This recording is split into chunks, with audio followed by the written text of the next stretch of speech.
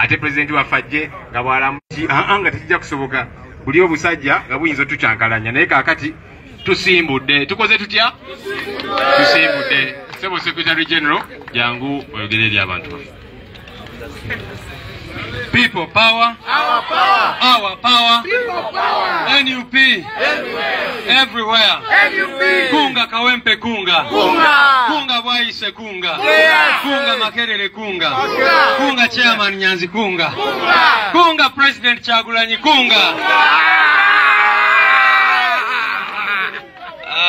Mr. President, Deputy President and LOP, Deputy President Western Region, Honorable Members of Parliament, Guest Speaker, Mayors, and Councillors. We are very happy to be here today for the groundbreaking ceremony of the establishment of the headquarters of the National Unity Platform.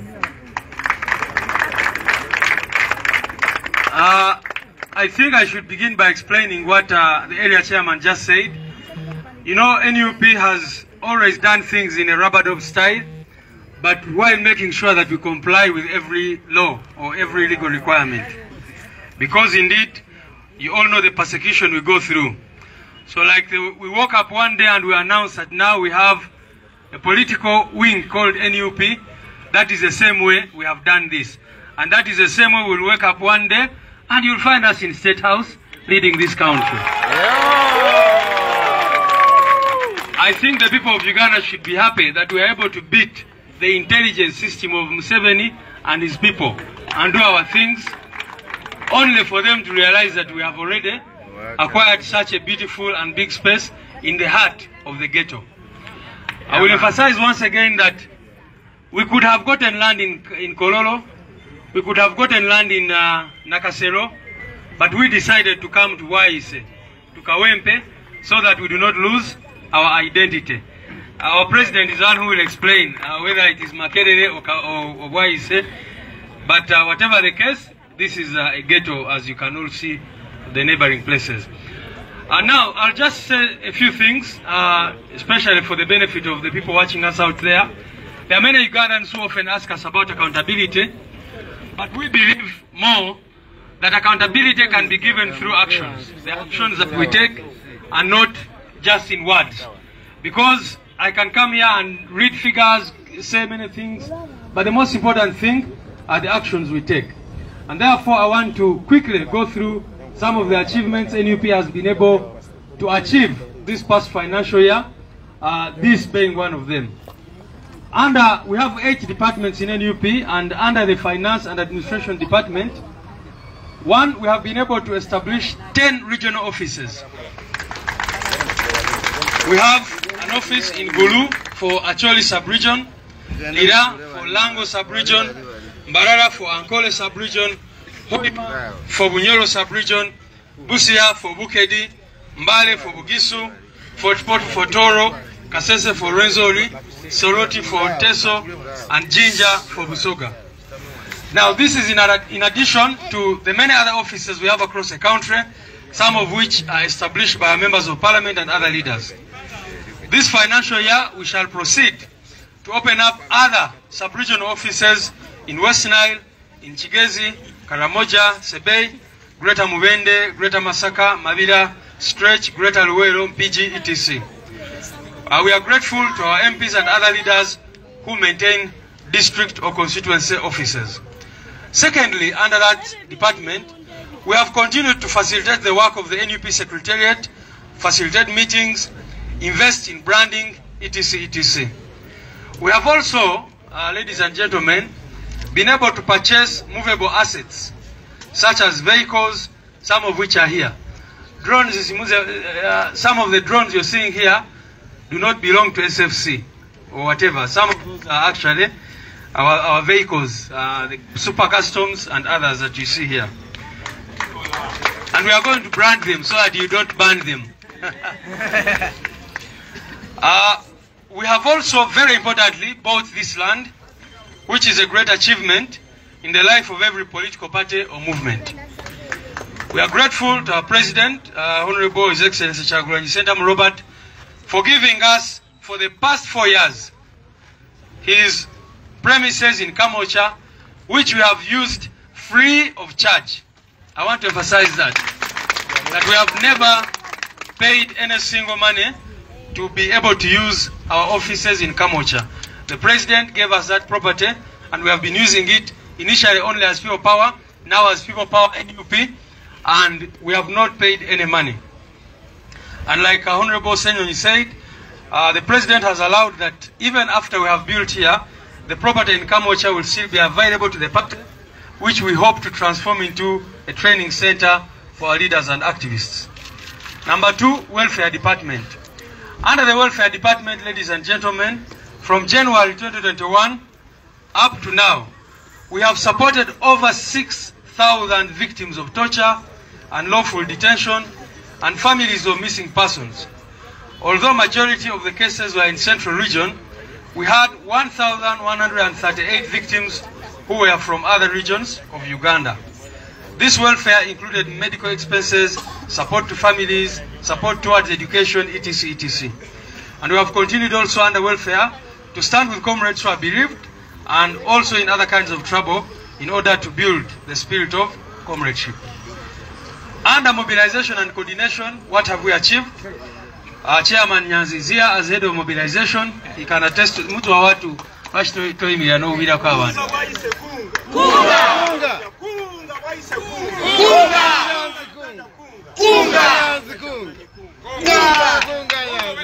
Under that department, we have established district mobilization committees in all districts of Uganda. We now have Kunga committees in all districts. In our other districts, we have even moved to the constituency, sub-county, and parish level.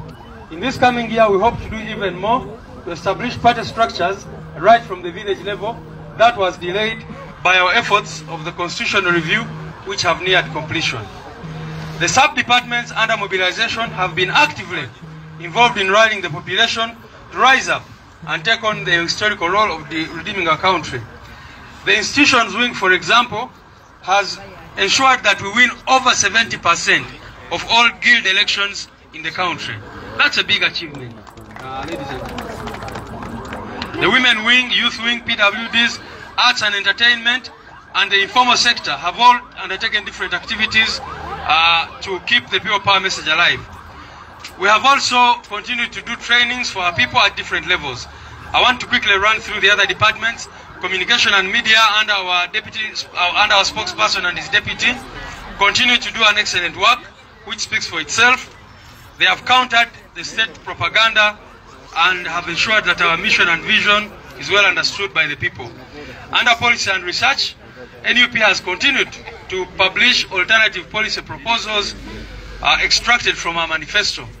We have spoken about the state of economy, healthcare, education, and we have also made proposals on how to push our country into a middle-income country, not General Museveni waking up and announcing that now he's in middle-income status when he's actually not.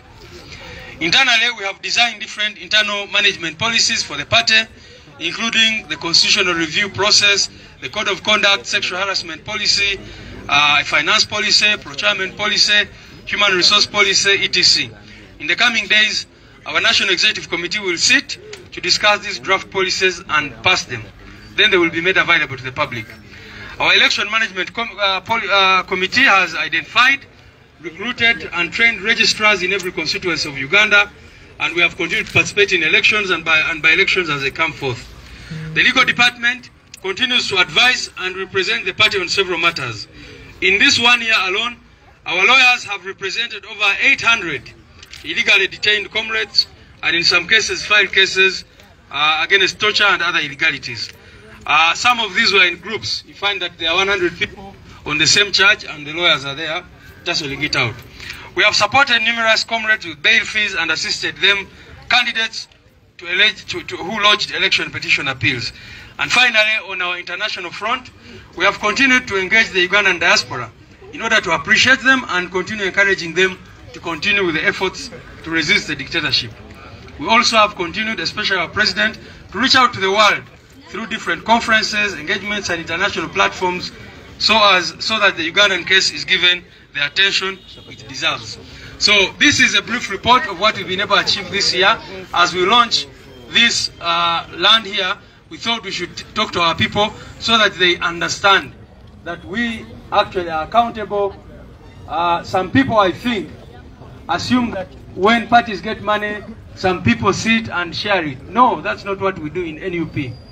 We make sure that every single coin is put to the right use, because that is not any individual's money. That money belongs to the public, to the members of the party, and that is why we are making this accountability. Bino kambyogere mu Luganda mudakika ntono nnyo. People power, our power. Nga NUP tusanyuse nnyo leero okujja wano okutongoza kino ekifo kyetugenda okuzimba offices zaffe, headquarters zaffe eza National Unity Platform. Nga bwe bategeezezza wano twagulawo emirundi 3, waliwo ebizimbe bingi nnyo nno wemulaba ne tubisaanyaawo nga twagala tutandike from the ground. So tuli basanyufu nnyo nti leero tusobodde okubitinga intelligence ya nakyemalira ne tutuuka ku launchinga lino ettaka nga tanategeera, era katusuubire, era ndowooza kyobola wa chairman ayogedde ebigambo bya rabadaba, kyayise rabadaba style, rabadob style, tibagenda kuzuuka olunaku lumu basange nga tuli mu State House era ne mu swimming pool nga batoto bwayise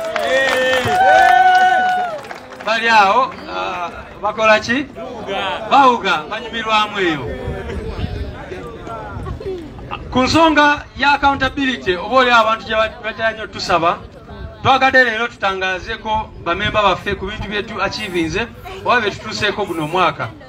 Ekisooka tulina departments zaffe 8 mwe tukolera emirimu, tulina offices 10 we twogerera mu ggwanga guno omwaka ze twakateekawo. Tulina office Gulu, Lira, Mbarara, Hoima, Busia, Mbale, Fort Portal, Kasese, Soroti ne Jinja.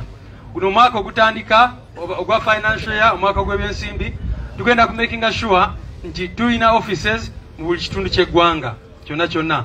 Era twebaza ababaka baffe, ba speaker, ba councillor n'abalala abagenda mu maaso n'okumaking sure nti eyo mu district ez'enjawulo tulinayo offices zaffe. Offices zino zensomye ze zisasulibwa ekibiina oba ezirentingibwa ekibiina, naye tulina offices nyingi nnyo abakulembeze baffe ze barentinga. Ekirala emirimu gy'ekitebe kyaffe kigenda mu maaso, mulabye meetings nyingi zetubeera nazo, branding n'ebirala. Mwatu guno omwaka tuguzeeyo n'ebintu ebimu ng'emmotoka, era wano emmotoka ezimu ze mulaba za kitebe kya NUP, era wano bambaddemu amagezi oba oli awo tuziwandiikeeko ekigambo NUP, abantu baleme ozisanga eyo ne bazookya nga balowooza zi drone za busajja. Kawenkene ekisingira ddala banange tuguze lino ettaka nga bwe mulaba value ya wano musobola okugiraba nti eri waggulu nnyo, naye tusobodde kugula lino ettaka lyonna we tugenda okuzimba offices zaffe, era guno omwaka mu bbanga eritali lya wala tujja kutandika okuzimba wano ekizimbe. President waffe nga bwe bagambye agenda kubalaga ekizimbe kye tugenda okuzimba wano. Njagala kwebaza nnyo President waffe omulonde wa Uganda gwe mwalonda mwenna. Oyo nno atukkiriza okukozesa ekifo kye ekamokya okumala emyaka 4. Twatandikanga people power ne tumaliriza ne tubeera people power ne NUP, naye nga tukozesa ekifo ekyo okuva mu 2008 around there. Tatusabangako sente. Oluusi owulire abantu ne bagamba musasula oba mu rentinga premises ezo. Njagadde kukakasa eggwanga President waffe tatusabangako na 10 okukozesa ekifo ekyo kumala emyaka 4 etubadde tukozesa ekifo. Era President waffe atusuubiza nti ekifo kikyasigala nga kya people power ne bwe tubanga tumaze kuzimba wano, era tujja kusigaza ekifo nga tutendekerako abantu baffe nga tukolerako emirimu emirala. Mu welfare department yaffe waliwo bingi byetutuuseeko, nga bwe mukimanyi abantu baffe bangi nnyo baasibibwa, abalala ne babuzibwako, abalala ne batibwa. kakati okuva mu January y'omwaka oguwedde abantu abawerera ddala 600 betuyambyeko abamu nga tubawa obujanjabi abalala nga tuyambako ku families zaabwe abalala nga tubayamba mu ngeri ez'enjawulo. Newankubadde cases ezisinga zaali wano mu Buganda naye waliwo abantu 1,138 abaava victims abaava mu regions endala ng'otadde mu Eastern, Northern ne Western region. Tugwenze maaso n'okuyimirira ne bakomrade baffe ababeera n'obuzibu abafiirwa n'ebirala bwe bityo. Kati mu department yaffe ya mobilization oba gyoyinza okuyita yakunga tumekinze sure guno mwaka nti tuteekawo obukiiko bwa kunga mu buli district ya Uganda. Ekyono nakyo kikulu mwali kikubiddeko mu ngalo era ne mukubira oyo musajja engalo Chairman Nyanzi, Comrade Nabatanzi namulabyewa. Comrade Nabatanzi oyo Ssabakunzi waffe mu Buganda. Oyek aliwa comrade waffe Uganda kunga kunga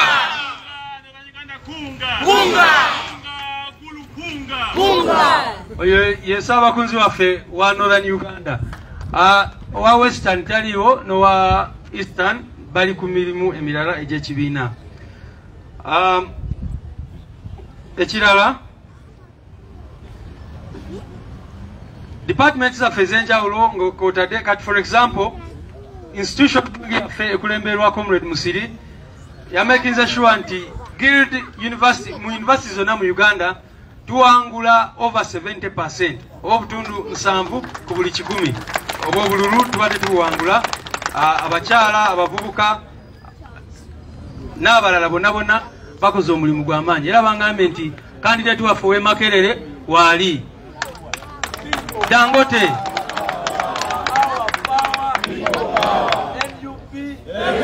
Now let me be the Garden Makererians. Oh yes, Garden Makererians.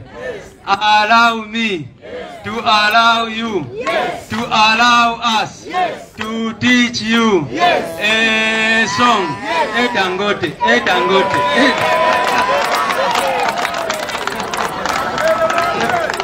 People power. Communications and media. Honorable spokesperson of Joel. Ne deputy we Waiswa sina kwogera ku mirimu gye bawadde bakola kubanga mubadde mugiraba guno mwaka gonna okuvira ddala okukuba propaganda w'abasajja ba Museveni n'okulaba nga mission yaffe egenda mu maaso. Policy and research tukoze ebintu bingi nnyo mu kakiiko kaffe ebyokulonda nabyo mubadde mubiraba. Bannamateeka baffe bagenze mu maaso n'okurepresentinga abantu abawerera ddala 8 ku misango egy'enjawulo gye babataddeko. Ekisemberayo ddala diaspora and international relations tugenze mu maaso n'okwengejinga aba diaspora era tubebaza nnyo omulimu gwe bakola. Mubalabye ye Canada nga bagoba abasajja n'abakyala abo abakwatagana ne nakyemalira era president waffe n'abakulembeze abalala LOP n'abalala mubalabye nga bagenda mu nkungaana ez'enjawulo okumakinga sure nti ensonga za Uganda ez'okutulugunya abantu n'okubamalako eddembe zigenda mu maaso n'okutegeerwa ensi yonna. So abawadde babuuza accountability kansubire leero tugibawadde mu bikolwa si mu bigambo. So allow me, ladies and gentlemen, not to waste any other time but to invite the Right Honorable Deputy President for Central Region, the leader of the opposition in Parliament, Oweekitiibwa Mathias Mpuuga, come and address the people and thereafter invite the President.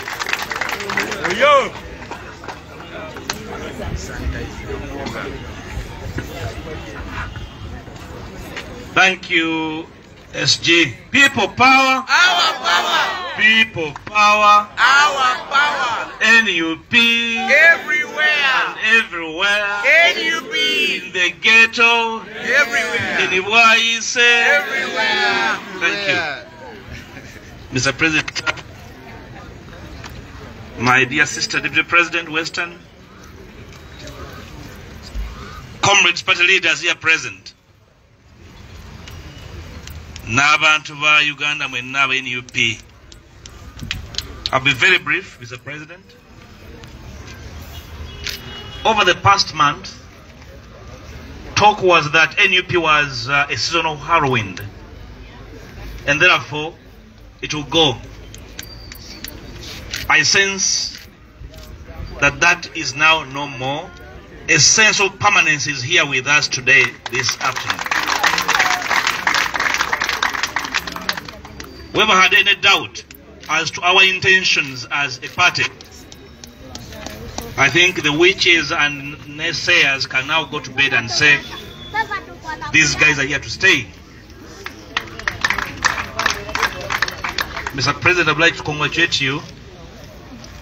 It's only a good leader is a lucky leader. When a leader is bad, even the little things they touch disappear. I want to congratulate you for your Midas touch. That now NUP has a permanent home, and that the people of Uganda now know that our struggle is a permanent struggle for restoring sanity and a sense of permanent democracy in Uganda. Removing us from here will mean removing Uganda from the world map. I would like to invite Ugandans that had any doubt as to our sense of presence and as to our intention to the people of Uganda, that thought that NUP is seasonal. Can I tell you, we are now permanent. Abali balowooza tusimba kasooli, tusimbye omuvude enkya ya leero. Eyo emboozi ekoze eki? Ewedde. Bannayuganda mwenna abali eyo, ebule n'ebweya, abali balowooza nti kyali kiyita mu luggya, omuyaga ogwali gukunta gumwayogerako gwasimbye omuvule. Omanyi omuyaga gutamba ne gusimba ensigo mu lutobazi. Muli abo mukyali awo ensigo ng'ekola ki? Ng'ekula. Muba mukyali awo ensigo ng'evuddeko ebibala. Kino ekibala kiyise wano ewaayise mu ghetto. Abantu bwe bwayise n'emirirano wano wammwe. Gate ya NUP headquarters teetaako omusirikale, mwe basirikale baawo abagenda okukuumawo. Mukuumewo nga entobo y'ebiroto byammwe eri eggwanga lino weriri. Mulootere wano ebirooto ebirungi eri eggwanga lyammwe, abaana bammwe n'abazzukulu. Emyaka 36 NRM ng'ebuguyaza ensi bakyapangisa.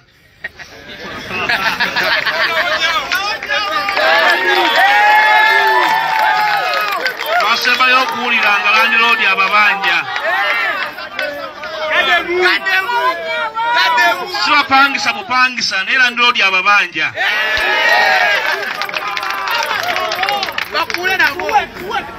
Kakati omuntu afaana bw'atyo mukwasa otya eggwanga.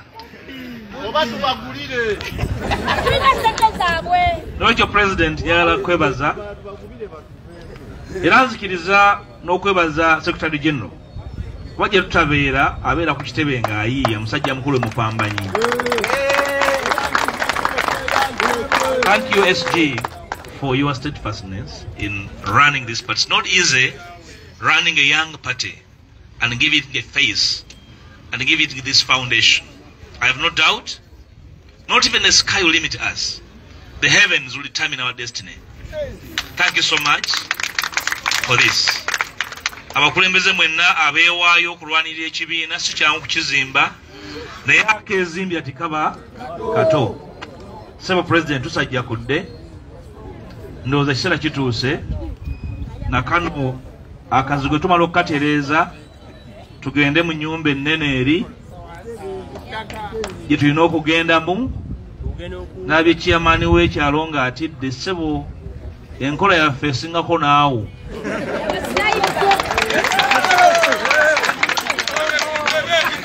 Beera mugumu, tujja kukuumira mu kyalo kyo nga tujja okukuuma bannayuganda.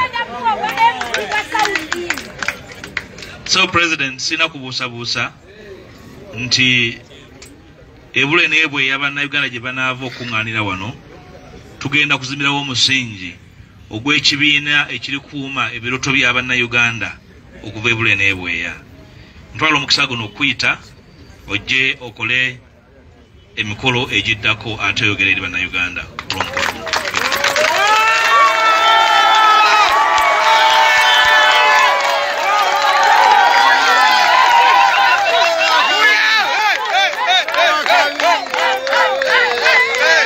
People power. Power, power. NUP. Everywhere. NUP. Kajibubudeko Honorable Councillor Gobaita Mosendi ati yatwadde style endala. Yagamba people power. Our power. People power. Our power. Our power. People power. Our power. People power. Thank you very much. Please resume your seat.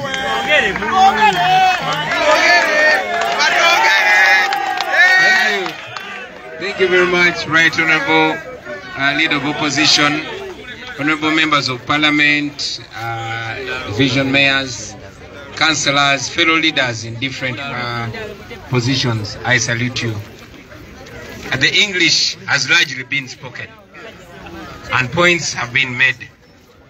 So I will not dwell so much in English, especially depending on where we are.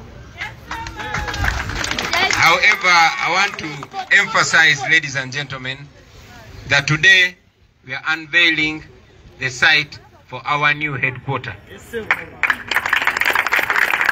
thank God for this day.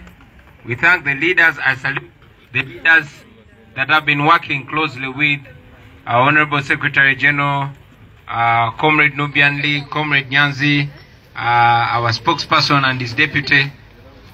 But again, I want to salute you, the elected leaders, members of Parliament, mayors, and others for the constant support, for your generous contributions. You have made this possible. Many people were doubting us. They were calling us a wave. So whatever you call us, we want to announce to you that we are here to stay. We started in Kamocha. We are not leaving Kamocha. We are only expanding. Yes, I know, understand, President. We told you that this is bigger than Chagulanyi.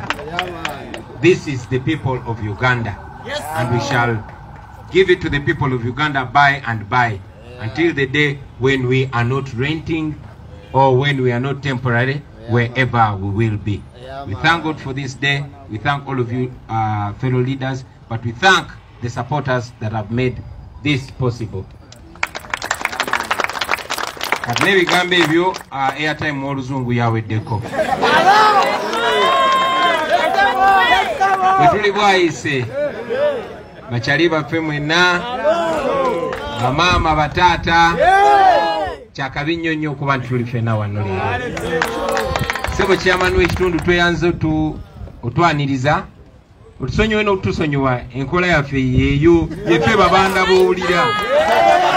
Era enkola ya kibanda kubanga tukola ebintu byaffe mu Robert style, kubanga tumanyi nti wadde bitukola biri mu mateeka, naye abatufuga kubanga bo bamenyi b'amateeka beteefuteefu otulemesa mu ngeri yonna. Ninaffe tukozesa obwongo bw'ekika ekyawaggulu okulaba nga tubayita kulitalaba buli mulundi. Era nga Secretary General bw'akyogeddeko, twabitinze intelligence yaabwe kubanga tebali intelligent. Katuli wano olunaku lwaleero. Bannange mwenna abatuwagira mwebale nnyo okubikola. Mwebalire ddala. Bakibagambye nti twandibadde tuteeka ekitebe kyaffe ewantu walala wonna ne tusazeewo kiteeka wano olw'ensonga ez'enjawulo, naye nja kwogerako 3.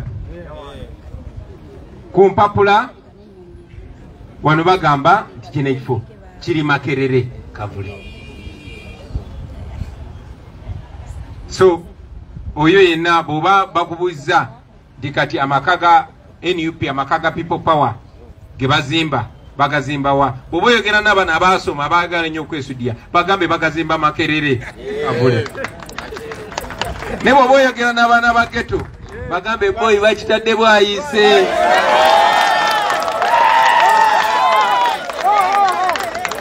ate bw'oboyogera n'Abaganda abakkiriza ennyo mu by'okuwangala bagambe bakizimbye Kavule. Era nga leader of opposition bwagambye si nsobi ekitebe kyaffe tukizimba Kavule. Abo abaali balowooza nti tuli muyaga, tuli bakuyita, tetuli kisogasoga, tetuli paapaali, tetuli muwafu, tuli muvule. Bakyogeddeko tutubadde nga tulaka mocha neera nakigambako abakyala abali bakuŋŋaanye lwasembayo kusinkana Kamocha ng'ekifo ekyo tekitumala okusalawo tugaziire wano ate nga tukyayongera okugaziwa. Basebo ne banyabo kino tukikoze kubanga tukkiriza tekirowoozo kye tulina newankubadde nze nkikulembera tekikoma ku nze kuba tekyatandikira ku nze. So twagadde ne people power ne NUP ebere yammwe ng'esobola n'oku-outlivinga ffe kuba sigenda kubeera president wa NUP lubeerera si endowooza yaffe. Era tulowooza ti nga bwe bazimba essinzizo nga bwe bazimba omuzikiti era nga bwe tuze tulaba ebyokulabirako twagala n'emyaka 10 emyaka 2 emyaka 3 ne bwe tuba tetukyali mu nsi nga tewali wa family yaffe agamba naye ate wano waffe nedda wano wammwe bannayuganda mwenna. Ne bwe tulina obuyinza wajja kusigala nga bakola mirimu gy'abannayuganda paka nakyemalira nga agudde. Naye njagala obategeeza ssebo chairman wano woolaba bwe tugenda okuzimba ekitebe ekya gavumenti egenda okulembera Uganda nga Museveni. Bino tubikola kuba Uganda empya tetugenda kusooka kutuula mu ntebe yoke tutandika okutegekera Uganda empya nedda. Tutandika kati mwe muli gavumenti abakulembeze baffe era bye mukubikola byonna mubikole nga mmanyi nti muli gavumenti. Tutandikira wano kikibiina kyaffe kya mwaka gumu naye nga lopu bwakyogeddeko nti baganda baffe aba NRM emyaka 36 nga babba sente z'omusolo mu 2015 basoloozaako ne sente zaali mu biliyoni nga zaali za kuzimba kitebe kyabwe kyezakoma nze naawe naye Museveni ebweri nkola ye temulina kwewuunya. Basebo ne bannyabo twagala mu bbanga tono tubeere n'ekitebe wano tubeere n'ekizimbe ekituweesa ekitiibwa ekizimbe ekya gavumenti erindiridde okudda mu buyinza. Obugambo obwo njagala obeebaza nate nja kwebaza muganda waffe Comrade Nyanzi chairman amwogeddeko. Omanyi nali nze sobola kwetuukira oba n'abalabe bamanyi nate Nyanzi nawe watukola bubi kuba twagamba wesibe masiki ate ogende ng'otambula ng'omulema kati baakutegeera batya. Kuba basebo ne bannyabo n'okutuuka ku level eno tubikoze tubikweka si kuba nti tuli beerufu ne mumanyi banakyemalira abatufuga tubagezaako okulaba nga tetulina kye tukola. So n'obugambo obwo muzikirize n'obba mulisaako ku kifaananyi ky'ekitebe kyaffe bwe kirina okufaanana basebo ne bannyabo.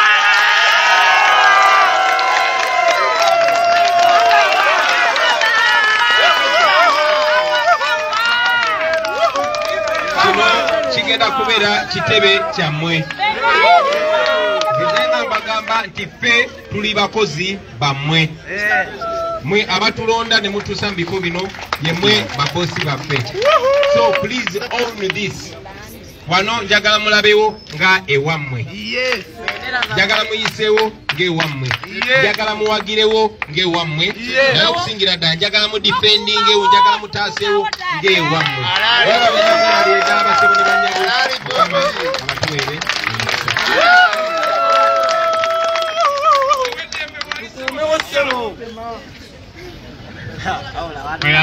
Tweyanzige people power. Power. People power. Everywhere. NUP. So right away mpita wekitiibwa president n'abakulembeze baffe tugende mpola mpola wali tugenda ku launchinga officially to break ground. Mr. President, you don't have to wear the helmet, Mr. President. Ujaja mara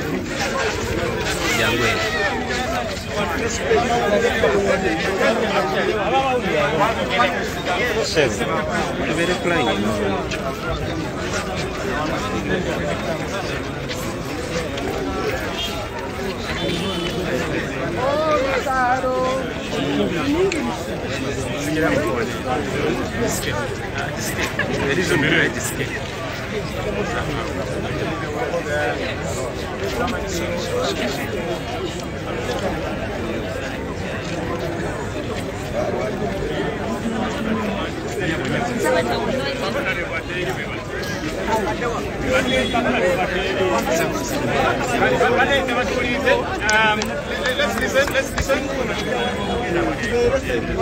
Okay.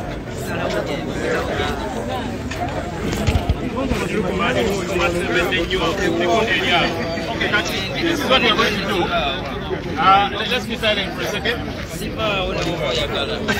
So, tugenda yimba oluyimba lwaffe olw'olutalo in English, I believe, one both languages, as the president unwraps the foundation stone.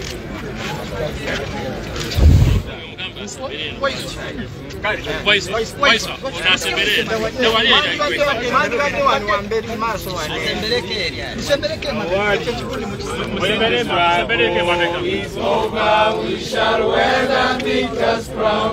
We shall wear the victor's crown. We shall wear the victor's crown. When the struggle is over, we shall wear the victor's crown. In a new Uganda. Oh,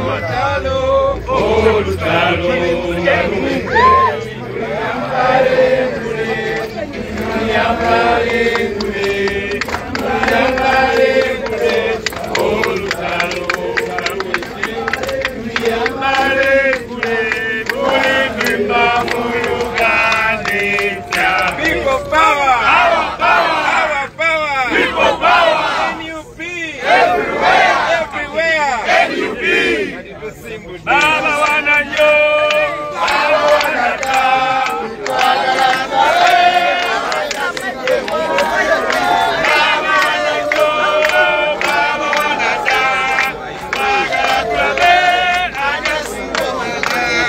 Okay. Banda tuanze again.